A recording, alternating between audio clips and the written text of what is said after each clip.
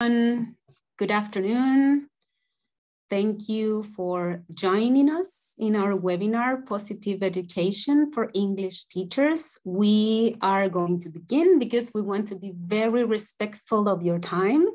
So I'm going to start introducing our speaker today, although we think that she needs no introduction, but we have people from other countries here in Latin America. We have people from Argentina, from Colombia, from Uruguay, from Peru, Mexico, I think. So I'm going to introduce our speaker today. Maria Francisca Kelly Perez is an English teacher with professional experience in Chile, Brazil, and Singapore.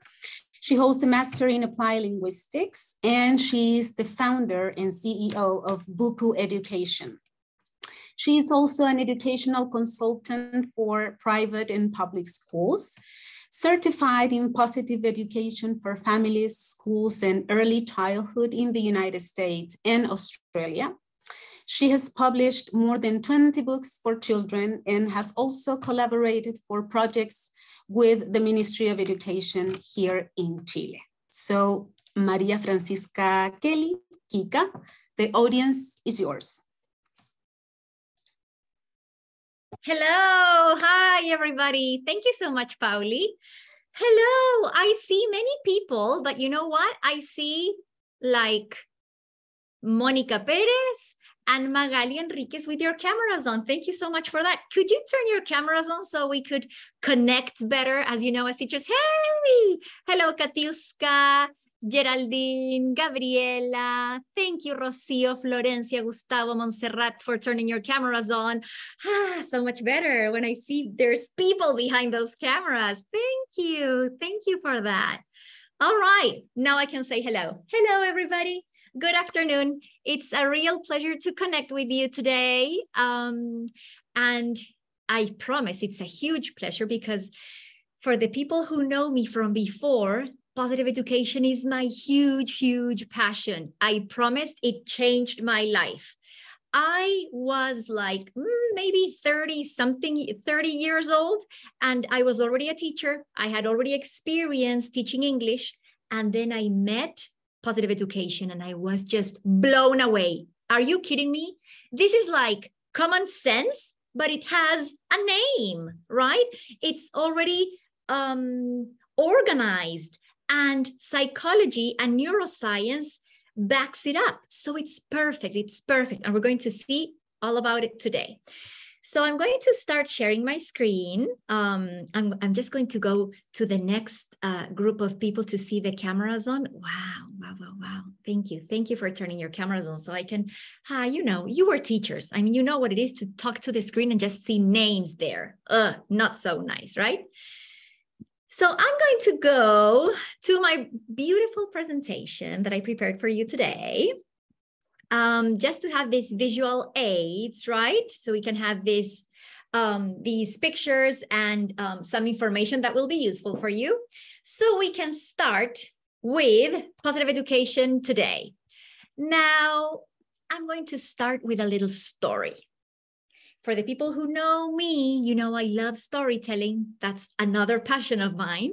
So I will start with this story. I was at the supermarket and I had my cart and I put some things in the cart, my food in the cart. And then I went to the cashier.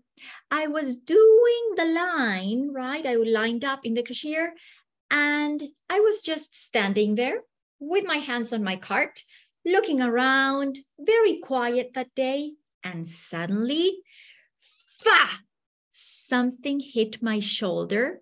It moved me. I had to really look around to find out what was going on, and I see this guy passing by, and when I look at him like, what was that? He looks at me and he says, "Hey, careful where you're going." What? He just pushed me? He yelled at me? He looked at me and didn't even say sorry? What was that? So later that day, I was at my friend's house And I told her this story, right? And I said, you wouldn't believe what happened. And this guy, and then he said, hey, look where you're going. And just with this angry face, right? No way, Kika. What did you tell him? Nothing. What did you do? Nothing. How did you defend yourself? I did nothing. Why? Why? Because, and now we go to theory, because Daniel Siegel, this amazing, amazing neuropsychiatrist from the United States, tells us, hey, when your brain is aware that there is something going on that is a threat to you, there are only 3 ways in which you can react. Fly mode. I fly, I go away. I don't want to be here. You know what? I don't want to talk to you anymore. And I just go. That's option number 1. Option number 2, fight mode. When I say bad words or when I hit someone in the face, I've never hit somebody in the face, but some people hit people in the face. Or when you, I don't know, you just flip your middle finger to the person who's in the other car, right? Fight with people. And then there's this 3rd mode, mode freeze. You don't say anything. You don't react. You don't do anything. And this is what's happened to me in that moment in the supermarket. We don't choose how to react. We can't choose how to react. This is automatic. This is something that just happens, right? What is a rule is that there are only these 3 ways to react. So Daniel Siegel has one of his amazing teachings is the hand-brain model. So he teaches us how with the hand we can show actually what happens in the brain when we are threatened in that mode. When the guy hit me on my shoulder, what happened there? So we're going to imagine that my wrist here is my spine, right? This is my neck. And I'm going to put my thumb right here on the palm of my hand. And this is the amygdala. And the amygdala tells us, hey, alert, alert, there's something going on. Somebody pushed you, or you know what? Somebody wants to get something from your bag, or anything that threatens you. Also, the amygdala says, hey, alert, alert, there's no silence in your classroom. Again, that little girl is being disrespectful. Again, Cuarto Medio is entering the room to say that they have something to tell the class because they want to do something for Cuarto Medio. Again, the amygdala could also say, hey, finally, I finished my day. Now I'm going to get my coffee because in the afternoon I have more lessons. No, Kika, please don't sit down because the other teacher got COVID. So could you please replace her? But I don't have any free time. Stress, feeling tired. The amygdala tells us, oof, stress, feeling tired. And when the amygdala tells us that that is going on,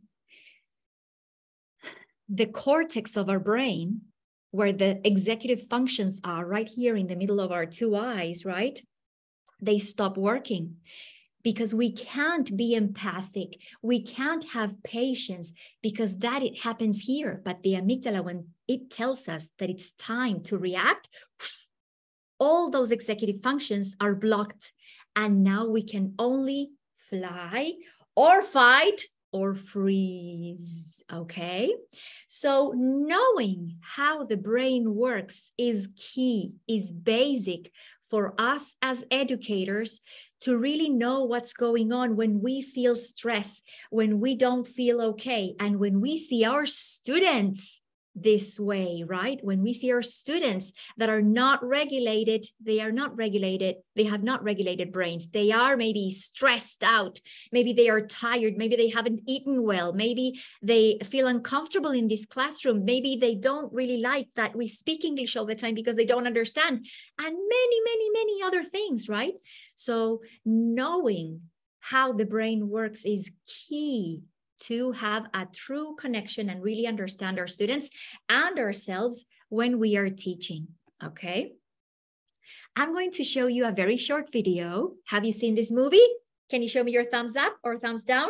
Have you? Ooh, many people have seen it.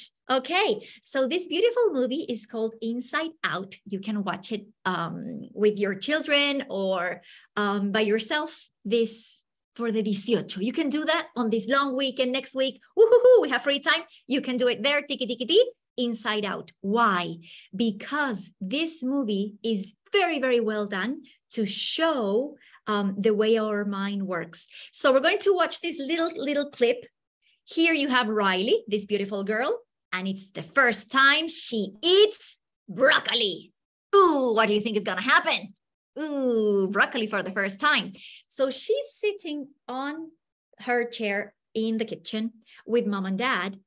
And this is what we're gonna focus on when we watch the video. Number one, please focus. What is going on in Riley's head? What is going on in her mind? Question number two, task number two. What is the mind of her dad? What is going on with her dad? All right, here we go. I'll play the video. Here we go. All right, open. This looks new. Think it's safe? Okay, caution. There is a dangerous smell, people. Hold on, what is that? This is disgust. She basically keeps Riley from being poisoned, physically and socially. That is not brightly colored or shaped like a dinosaur. Hold on, guys. It's broccoli! Well, I just saved our lives. Yeah, you're welcome. Riley, if you don't eat your dinner, you're not going to get any dessert. Wait, did he just say we couldn't have dessert? That's anger. He cares very deeply about things being fair. So that's how you want to play it, old man? No dessert? Oh, sure. We'll eat our dinner right after you eat this. Hi, here comes an airplane. Oh, airplane. We got an airplane, everybody.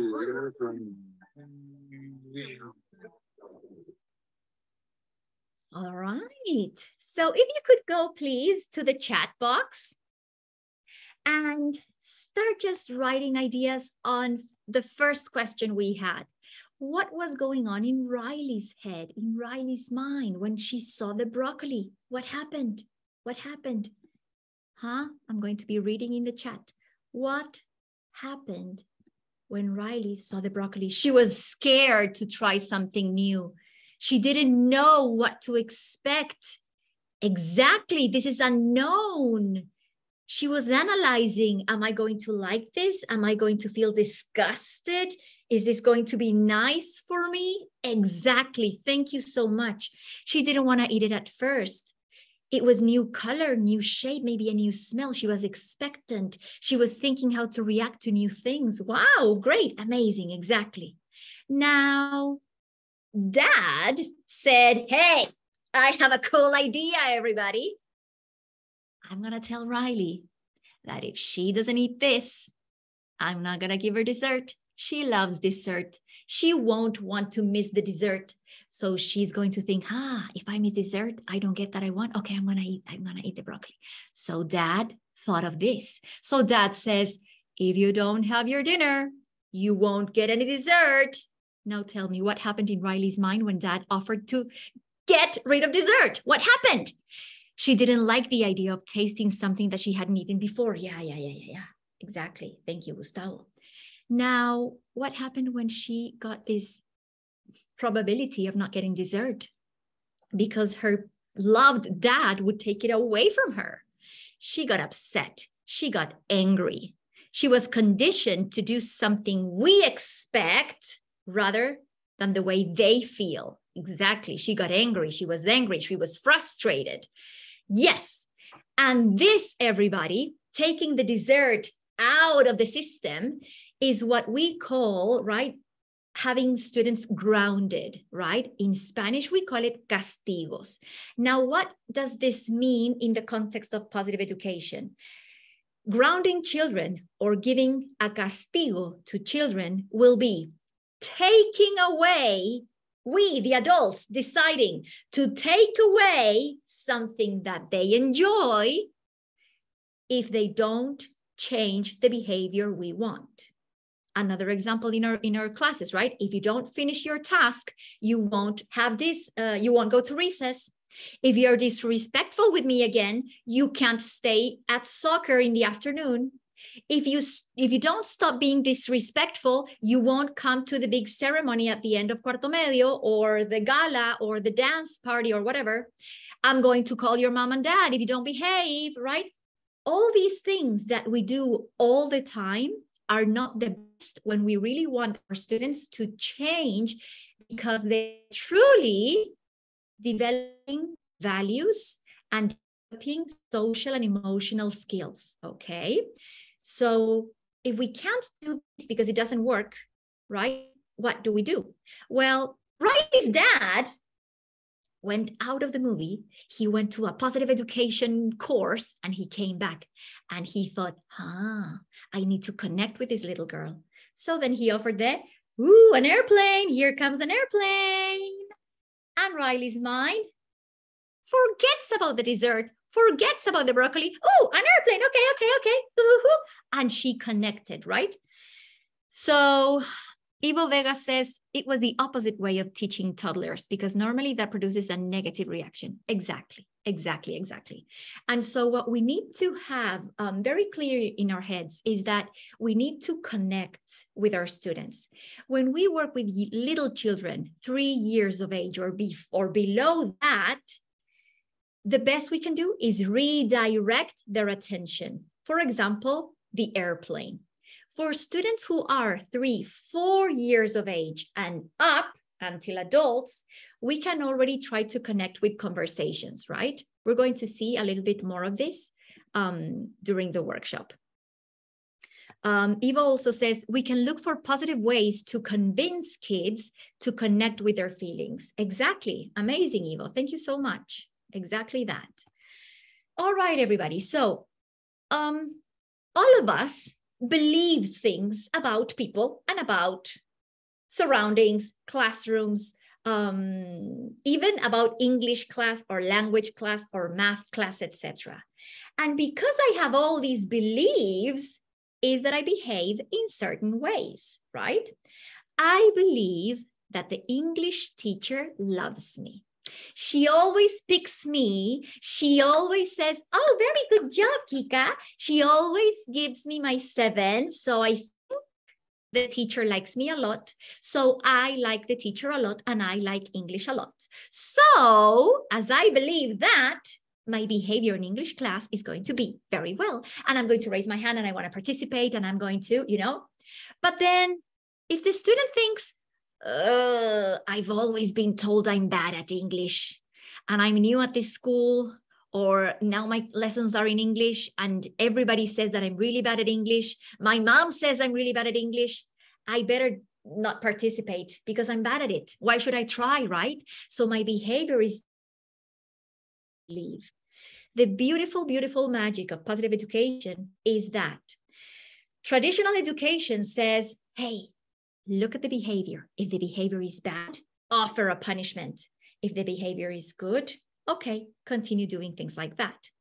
But positive education tells us, hey, let's stop looking at the behavior. Let's start trying to find out what students. If we change the beliefs of our students, the behavior will change automatically. And what do we need our students to believe?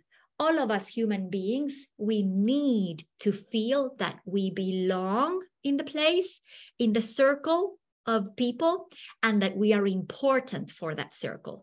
So we need to feel that we belong in our classes, and we are important in our classes, that we belong for our families, that we belong in the group of soccer, that we play soccer on Saturdays or we play volleyball on Sundays, and that I am important. When I believe that I truly fit in, that I truly correspond here, and I'm important here, my behavior normally is positive. So when I have students that are bad behavior, that have a bad behavior, or that are disrespectful to me as a teacher, or disrespectful to their classmates, let's for a while, just like Felipe Le Canelier says, let's stop and actually observe this. Let's look at this. What does this child need? Why is he or she acting this way? How can I make this student believe that he or she truly is part of this and is important to this, so the behavior can change, right? Jane Nelson, who is the founder of the Positive Discipline Association in the United States, has this beautiful, famous quote that says, where did we get this crazy idea that to make students behave well, first we have to make them feel bad with punishment and grounding them, etc. No, in order for our students to behave well, we have to make them feel well. When they feel well, they will be wanting to participate, right? Wanting to be good to one another. But when they don't feel well, they need connection. They need connection, right? So this is something beautiful. We're going to be looking at the beliefs of our students and not just at how they react. Because if not, it's an eternal war, right? I didn't bring my homework. Anotación negativa. I didn't bring my homework again. Second anotación negativa. I didn't bring my homework again. Okay, now I'm call your parents. Now you're out of the school, and it's endless. And actually, there's no connection, right? That student is thinking, I hate this school. I hate this teacher. The teacher is thinking, oh my gosh, second anotación, and he still doesn't bring his stuff. What's going on? Doesn't he understand? Yes, because we're focusing on the behavior. Let's forget that. Let's focus on the belief.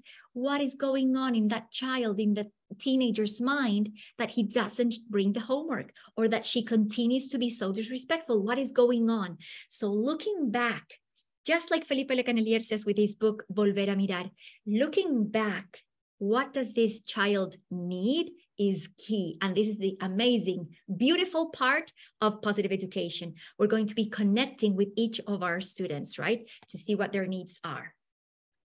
Now, everybody, you might say, okay, Kika, but I have 35 students in class. How can I do that with 35 students, right?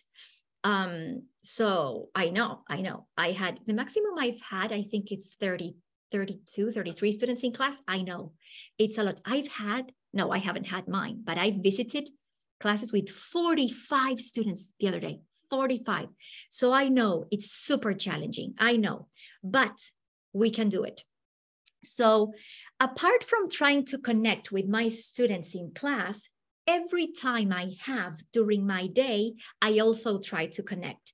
So I have turno de patio, or I have my turno de almuerzo, right? And I'm with the students, I'm looking around and, hey, yeah. So Gustavo, how's your mother? I remember she was sick. Is she okay? I'm so glad. Okay, see you later. Bye-bye, everybody. Hey, good luck on your hockey match on Saturday. Good luck. Bye-bye. Hey, so Natalia, I heard you have a new puppy at home. Your sister told me.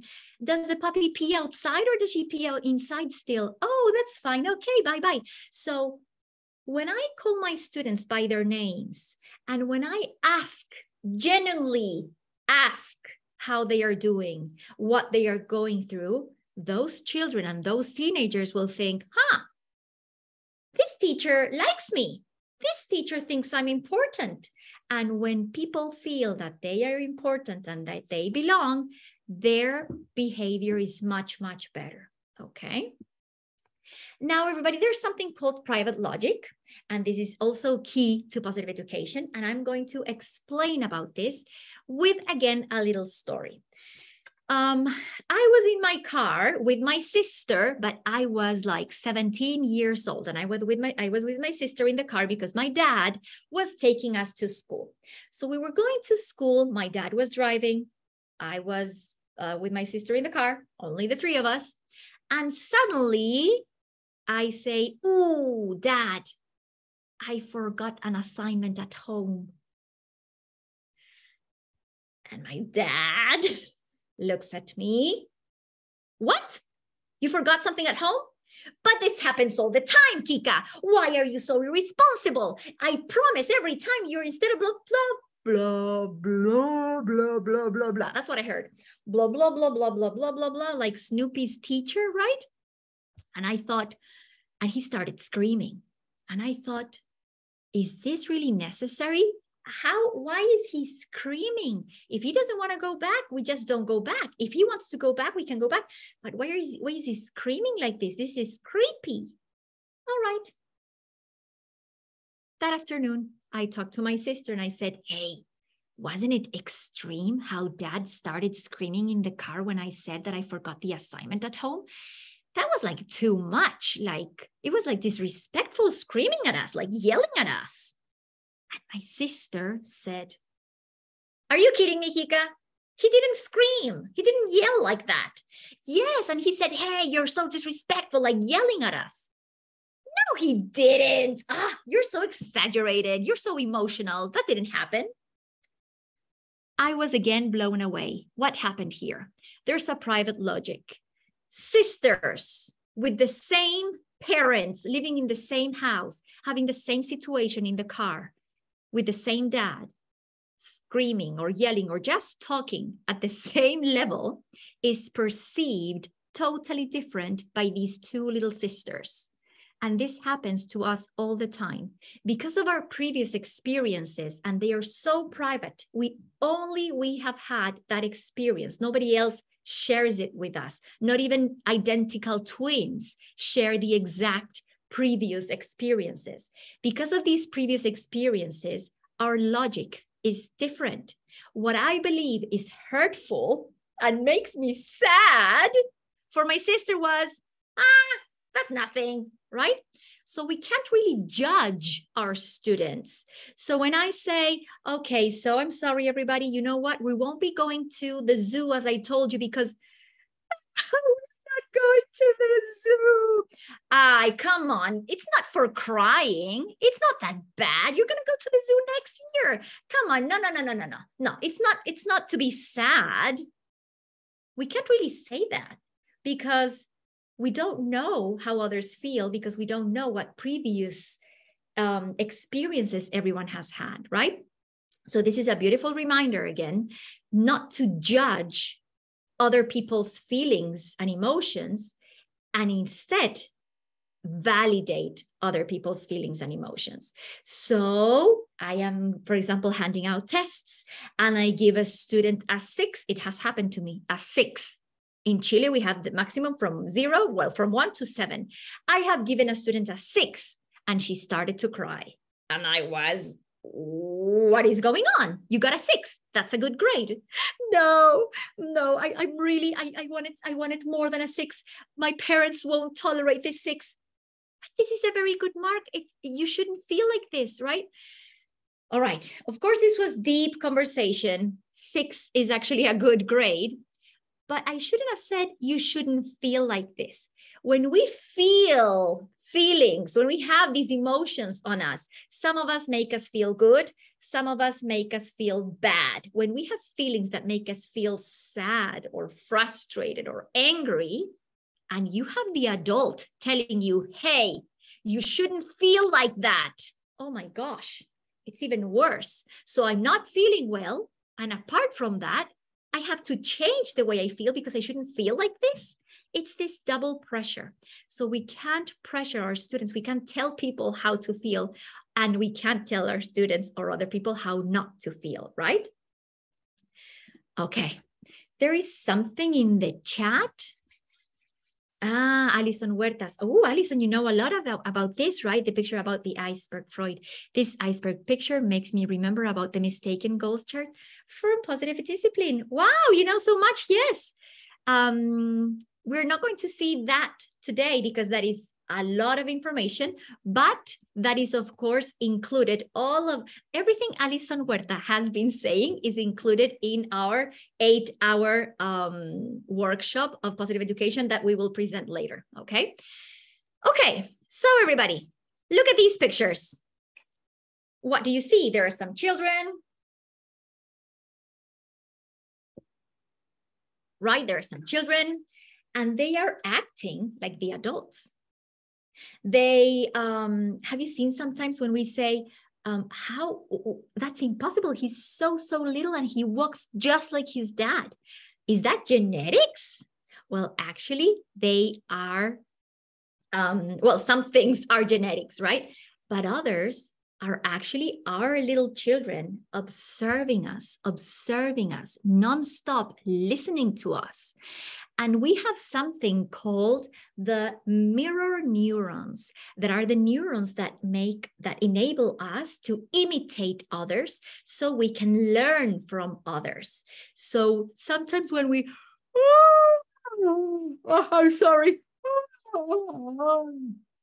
Ooh, I yawn. And somebody next to me says, I got your yawn.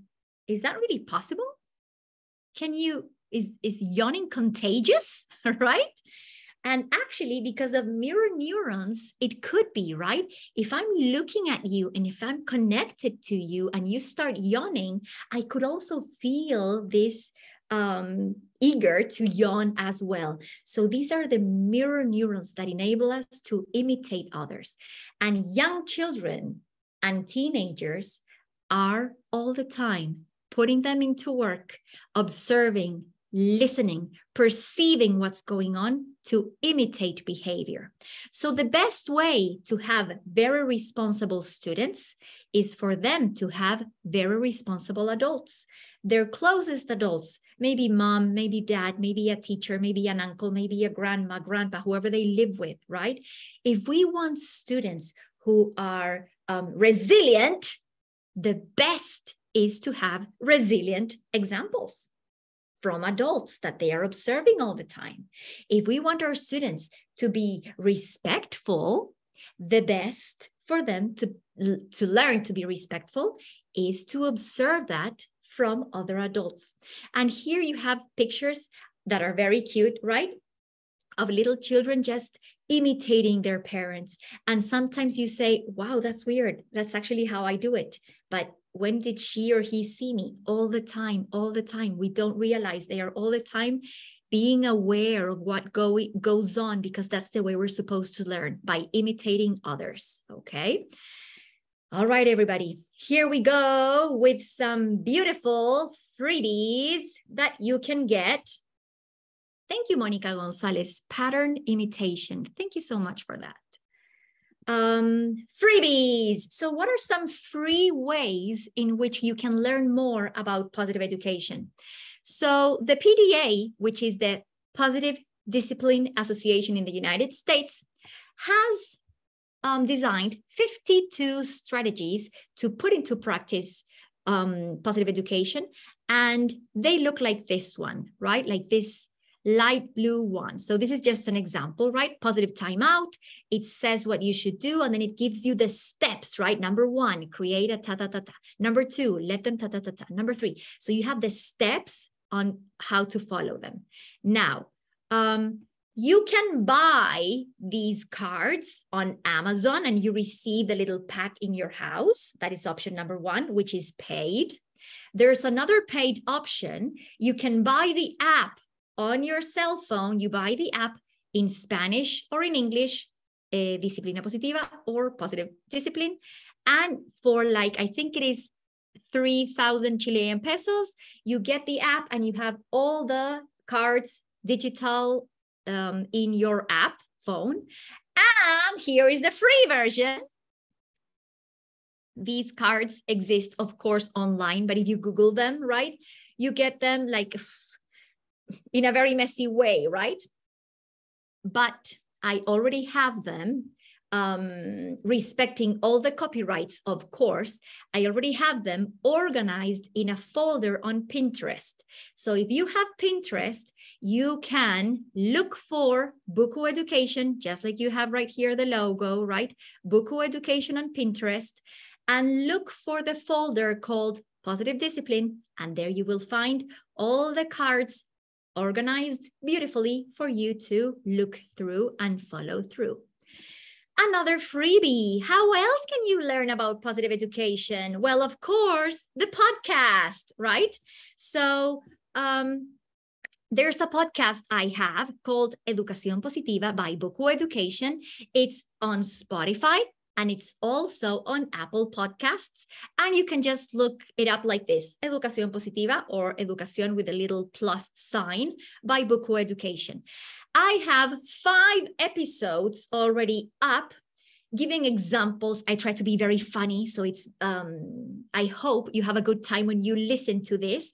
And I think this is an amazing way of learning, because in today's life, when we have less and less time, or we take less and less time to really sit down and open our books, at a podcast, you can listen in the car, you can listen in the bus, you can listen while you're cooking. I also listen when I'm in the shower, right? So I get to read or listen to podcasts and learn a lot without necessarily having to sit down with a book in my hand, right? All right, everybody. Now, what are some practical strategies that we can use with our students to help them breathe? Breathe, Kika, why breathe? Well, as I told you, when Daniel Siegel says, hey, this lid is flipped, this brain is not regulated because we are under stress, because you are under threat. How is the best way to go back to a regulated brain? The best way is conscious breathing, conscious breathing, okay? So when we feel stressed, when we feel tired, the best thing we can do is consciously just, and actually the deeper you do it, the better, right? Try to until you start feeling more and more regulated, and then you can start talking again back without necessarily fighting or flying or freezing mode, right? For young children, when you say, we're gonna breathe, they might look at you like you're crazy, right?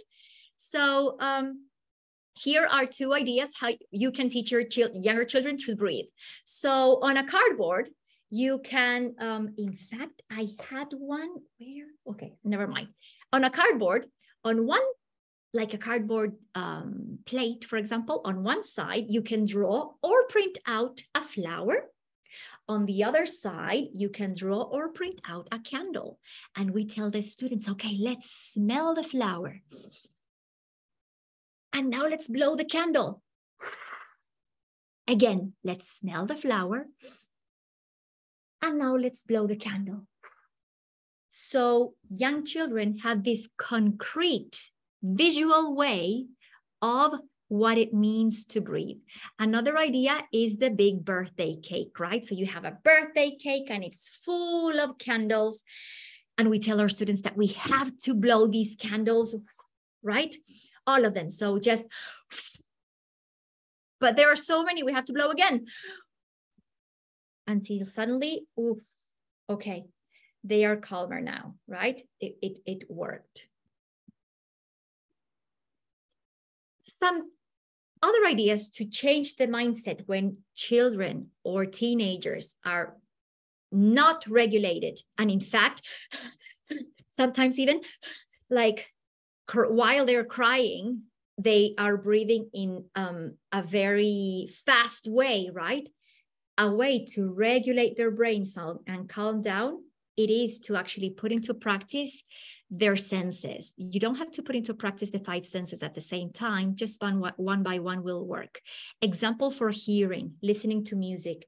Ooh, it helps. Listening to calm music. When we focus on our senses, as it is the same part of the part that helps us regulate our brains, it is very fast. The way in which when we put our senses into practice and we focus on them, we can start regulating our brains. So listening to music or listening to sounds, can you hear that sound? That sounds far away. This sound sounds closer to us. What can you see? And that's when all these bottles with glitter that you shake, and then you have to look at them. That's why they are called the calming bottles, or however they are called, right? You shake and then you concentrate on the glitter and just going around because you're focusing on the sense of sight, sense of taste, drinking water.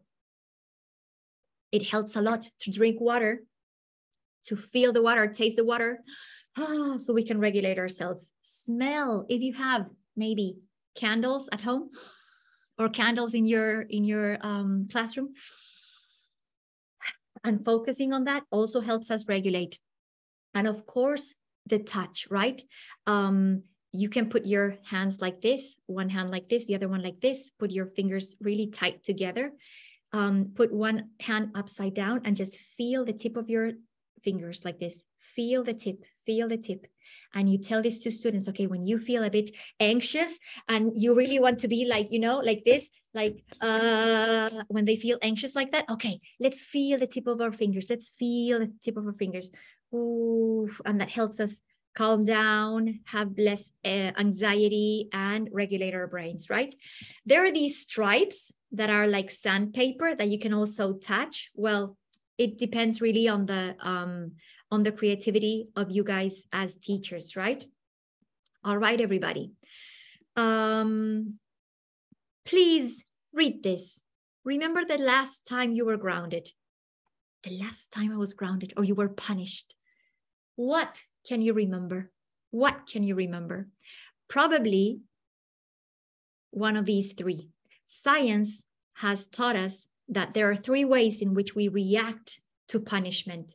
Resentment, feeling, this is so unfair. The teacher said that I was doing it, but it was my classmate that started it. This is so unfair. Option 2, revenge.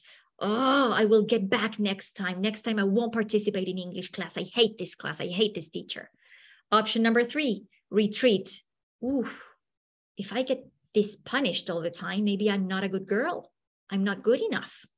Or the other retreat option could be, okay, I'm going to continue doing the same, but next time I will make sure they don't get me, so I don't get caught, right? So none of these three ways of reacting to punishment are positive in terms of connection with the adult. None of these inspire students to say, oh my gosh, I feel so inspired to be a better girl. I want to be a very nice girl and sit properly in class and listen to my teacher all the time and behave. No, they make us feel bad about the teacher. I don't like this teacher. I don't like this school, because there is no connection when we punish them. So if we can't punish, Kika, people tell me this all the time. If we can't punish, how do we do it? Right? We're going to see this at the end of the workshop. Okay. For now, the importance of do versus don't. Our brains get the information much, much better if we talk in positive than if we talk in negative. And we're going to do a class experiment. Please, if you can have your cameras on, have them on. I see lots of people, lots of faces. Thank you so much for that. Okay. And I'm going to do an experiment. I'm going to read these phrases and please do as I say as fast as you can. Okay. Ready? Ready? Yes. 1, 2, 3. Don't sit down. Very good, Magali. Don't sit down. Don't sit down. Come on, guys. Act. Don't sit down. Don't look at me. Don't put your hands like that. Don't close your mouth. Don't stand up. This teacher is so confusing, right? Probably what happened was you felt, she's so confusing. If she doesn't want me to put my hands like this, how should I put them? What do you want me to do, right? So the same idea I will say now, but in a positive way. Let's not say what we don't want to students. Let's say what we want to students. Let's do now social experiment. Do as I say, 1, 2, 3. Stand up. Look out the window. Raise your hands. Use your chair to sit down. Open your mouth. Clap your hands. Did you look at you? You were like synchronized swimming team, right? Everybody was just opening and look at the window, clap, clap, clap, clap, clap, clap, because it's easier to follow instructions when they are said in positive. So let's stop with it. No running, don't run, don't scream. Let's walk. Let's talk like this. It's faster for the brain to process this and to follow instructions, right? And the same thing regarding questions. I mean, questions, instead of telling children what to do, right? Instead of saying, hey, get ready for school. Hey, stop bothering your classmate. Hey, put on your jacket to go outside. Remember how it was to be a child, to be a teenager? You were just receiving orders all the time, like, oh, please, come on, lady, let me be, right? So instead of telling our students what to do, it is much better, and the brain engages in a faster way, in a better way, when we ask questions. So same idea, we ask the question. For example, hey, what do you need to take to school? Hey, what can you do with your classmate to solve this problem? Hey, what do you need to keep warm outside? I decide, it's cold outside. Okay, but I decide, do I put my jacket on, or maybe do I put my hat and my scarf on, right?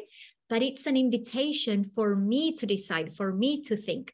Much better than receiving orders all the time, because it's tiring, it's boring, right? All right, everybody. And this is the last slide before we start with our questions. As I mentioned before, right? If we can't punish, how do we do it? Kika, help us. All right. There is something in positive education called focusing on solutions. Focusing on solutions. So there are consequences to our acts. Yes. And students have to know that everything they do has a consequence.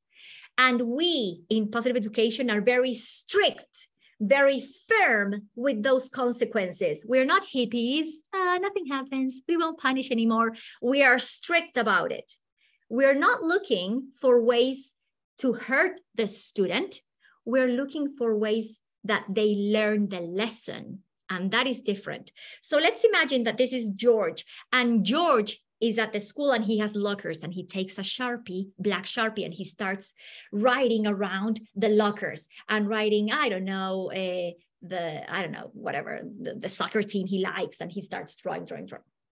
Okay, so a punishment would be, George, you drew on the lockers, that was awful, so you won't go to graduation prom party. You won't go, sorry, bye-bye. That would be punishment.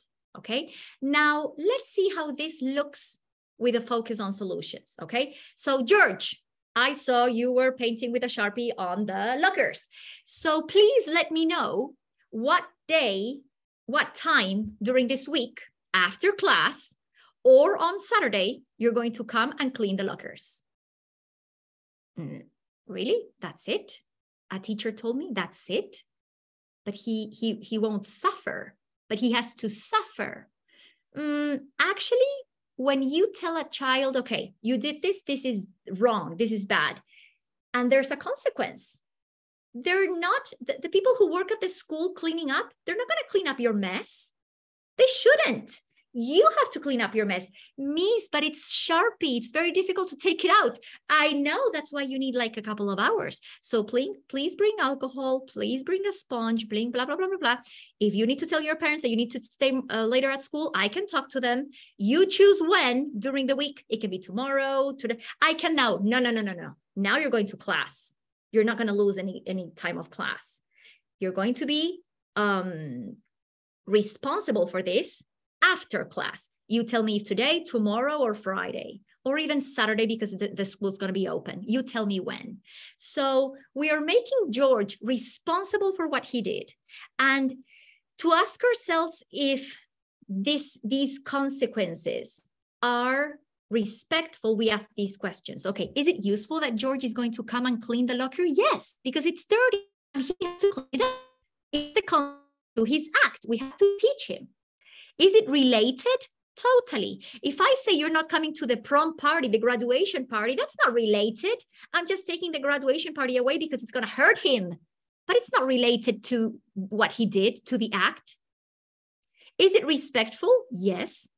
Because I'm not telling him you're going to clean the lockers every day from today until year 2034. That wouldn't be respectful. But clean up your mess? Totally respectful. But I'm going to stay like 2 hours or 3 hours. Yep. It's your choice because you are being responsible for your acts, right? That's the consequence. And is it reasonable? Yes, for all the things that we mentioned before. So this is the great big difference between punishing students and actually focusing on solutions, all right? What? I'm so sorry. I'm so sorry. Okay. Okay, so before we say goodbye, I'm sorry. It was my husband trying to say something. Yeah, ¿qué? Okay, no, bye-bye. Yeah, sorry about that. All right, everybody. So before I say goodbye, one last thing. I upload a lot of information on Instagram. I'm very active on Instagram, and I upload things that help us how to teach English and also how to educate with positive education. This is the brand's name, Buku Education, okay? In case you want to follow the Instagram as well. And that was all. Thank you so much. And we have some time for questions, querida Pauli. Yes, Kika. First of all, thank you very much for the beautiful and wonderful presentation.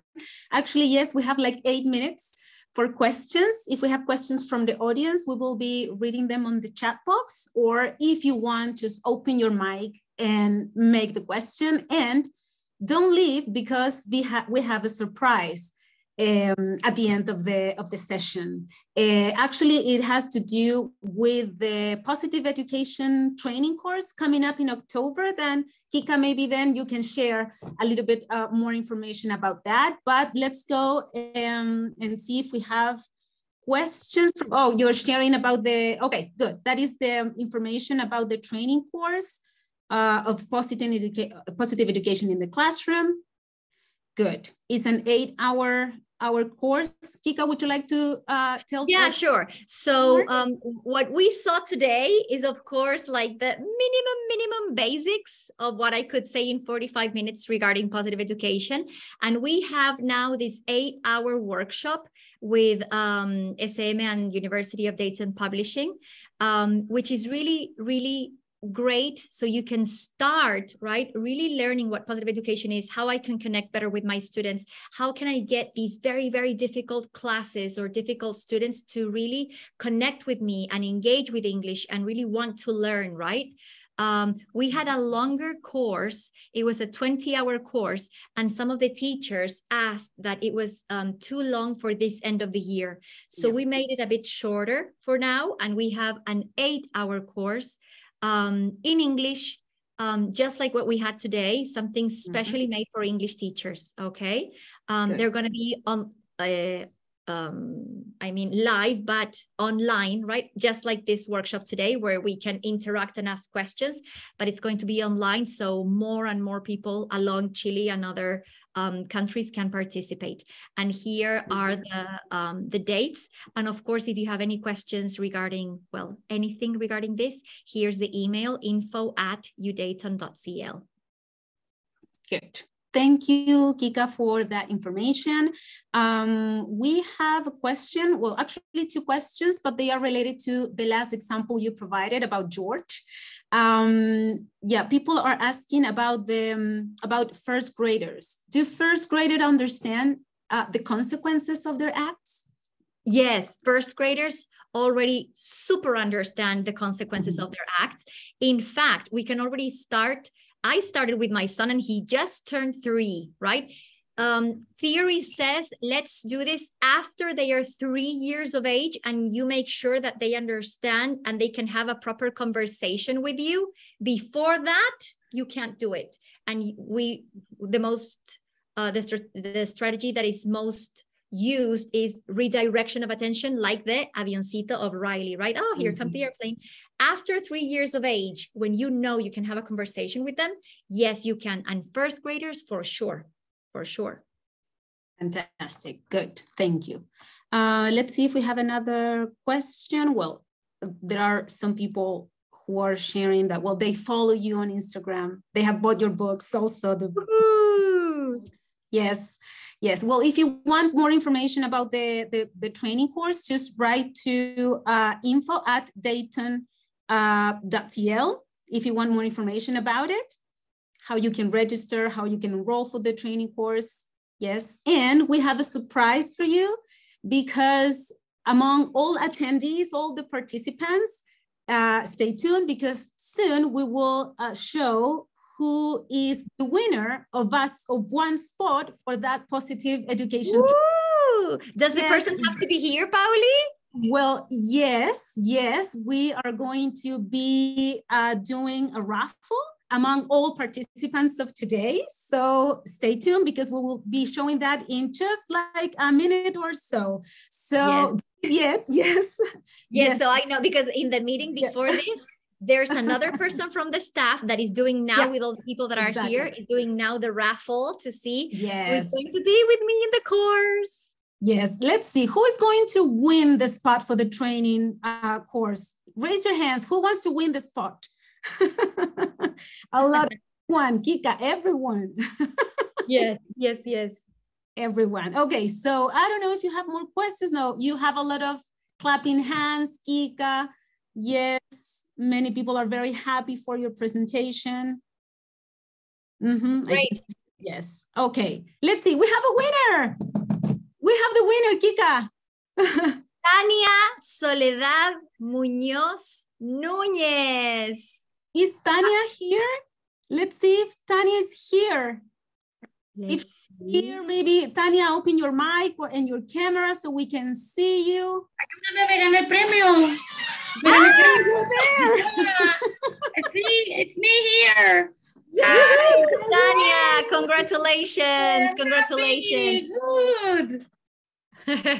Congratulations, Tania. So thank you for being here. Thank you. And amazing that we will be learning. I knew I was going to win. Fantastic. Thank you. I'm so happy. Yay. That's great. Yay. We will contact you, Tania. Yeah. Staff is going to contact you so we can give you all the details about the training course. Okay. Okay. Thanks a lot. I'm very happy. Thank you. It was very interesting. A very interesting presentation. It was hard to connect for me at the beginning. Thank you very much. Thank you. And thank you, everybody. Have an amazing 18 de septiembre. Same for you. Thank you, Kika. Thank you, everyone, for joining us. Okay. Thank you. Bye-bye. Bye-bye. Bye-bye.